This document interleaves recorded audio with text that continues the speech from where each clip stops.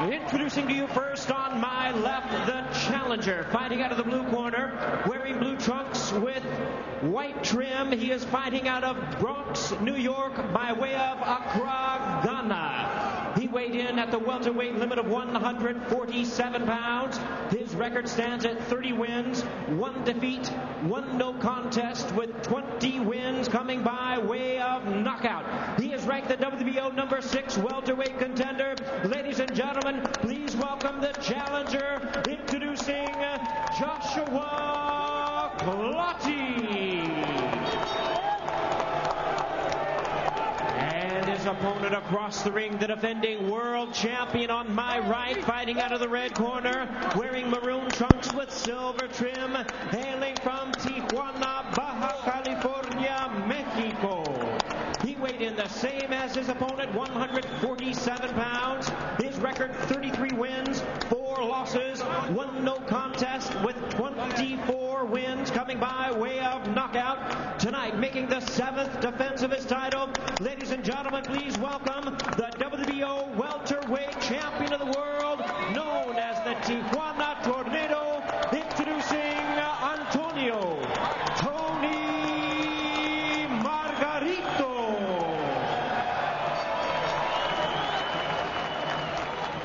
Once again, a referee in charge, Benji Esteves, now to give instructions. 12 rounds of championship boxing scheduled. Watch Joe put a cue before the fight starts. Take the headband off. Bring him together. Give me a sec. Let's clear it out. Let's clear them out.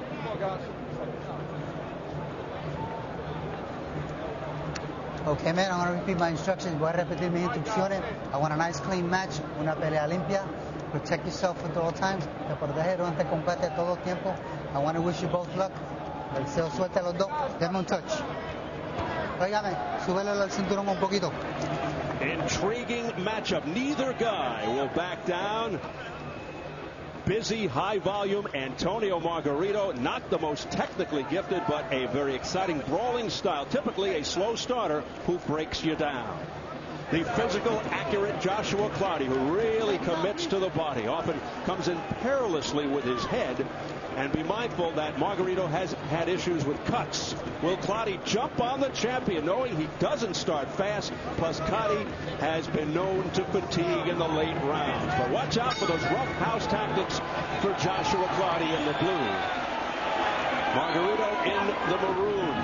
Clottey says his defense will solve the Margarito puzzle. He'll block a lot of punches, and Margarito throws a lot of punches. He wants to get inside and dig to Margarito's body. Margarito usually comes forward in ultra-aggressive fashion, but tonight we wonder if he'll be more cautious. And being the taller guy with the longer reach, should he give himself more room to throw, as Al pointed out earlier? But what if his warrior mentality kicks in? This could get very messy. There's Clottey with the left hook early on. It's a punch that would be very important for him. And remember, you mentioned not much time spent in the ring this year by Antonio Margarito.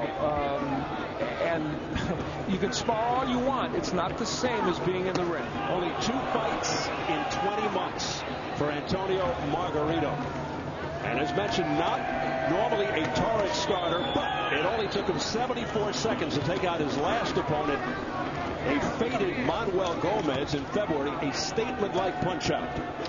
You see Clottey on the outside. He is very good at keeping his hands high. You must do that against Margarito. Now, he doesn't want to stay on the outside, but while Clottey is there, defending that way will help you. And as you know, Margarito has a superb uppercut in either hand. That was very effective in his last fight. But you got to go back to 2001 for his previous first-round knockout. Joshua Clottey is getting the left hand in on the inside very well early in this fight. He landed an uppercut. He landed a couple of short left hooks. When he gets inside the jab of Margarito, he's already making some good things happen. And you see Margarito wanting very much to use the jab to keep him at bay. He said, that's the punch that will give me my punching distance. Clottey, a precision puncher. A good shot to the side of Margarito's body there by Clottey.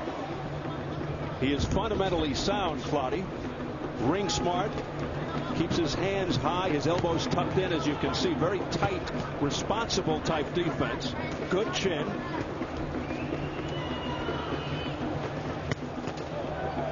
Clottey, a good counter puncher.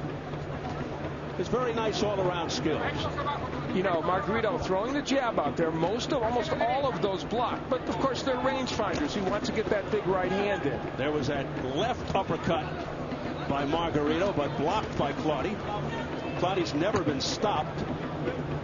As mentioned, the only loss to DQ to Baldomir.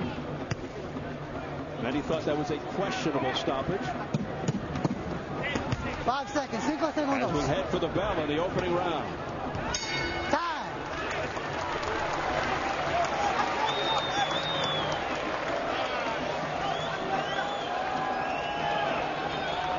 Take your time, baby. Take your time. When he can get inside, Joshua Clottey is able to do things like this. He gets inside, and you'll see that uppercut come right through the middle of the defense of Antonio Margarito. Very nice punch, and that plus some short left hooks, very effective. You see a look at it on the inside.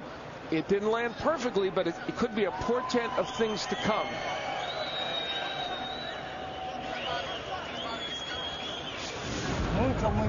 He's alive. He's alive. You got to keep moving around. Save your rights. Okay. You got that straight? Okay. Use intelligence. Use intelligence and have control. Felix de Jesus with the translation. Margarito has been down 3 times in his career. 38 fights all told. The last time was in '99 versus Danny Perez. Also went down against Miguel Gonzalez. But the one I know that was of concern to you was Juan Soberanes in '96. Because he knocked him down with a body shot. And those are the kind of punches that Clottey will hit Margarito with. So that's a significant one. That was right to the liver. Should point out, though, Margarito came back off the canvas to win all 3.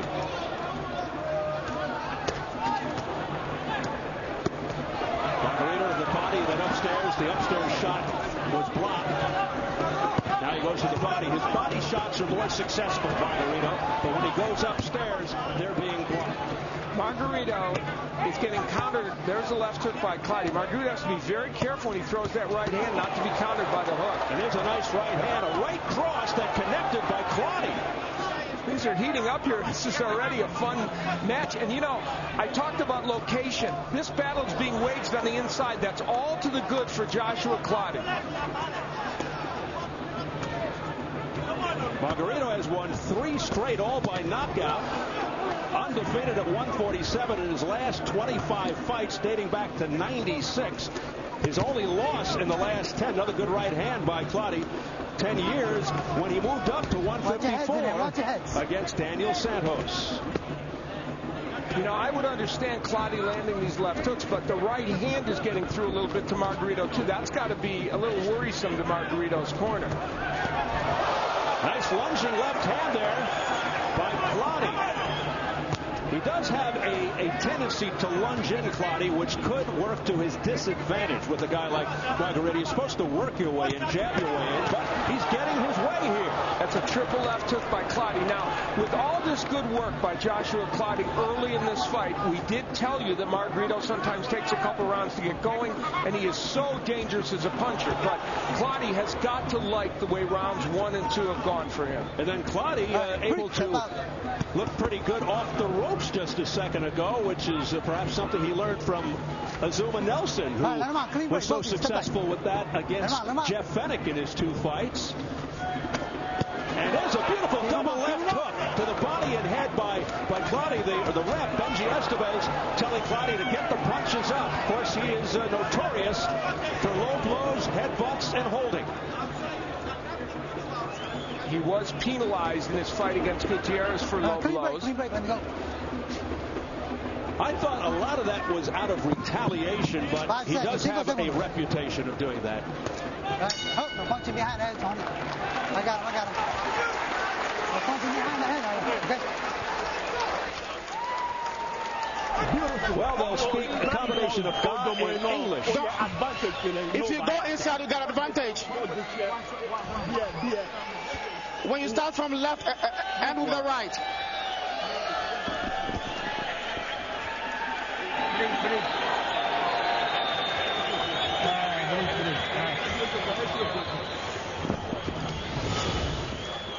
Here is Margarito using the jab, but taking in return a counter right and a counter left hand by Clottey. You see how the distance between these two men. Here's Clottey ripping the left hook. It's actually a triple left hook. Now, 2 of the 3 landed, but the idea is the right thing. That's what Clottey's supposed to be doing. So from a technical and strategic standpoint, Steve, Clottey's doing what he needs to do. Meanwhile, Margarito getting a warning from Benji Estevez, third man of the ring, for hitting to the back of the head. So there's a reversal. Usually it's Clottey.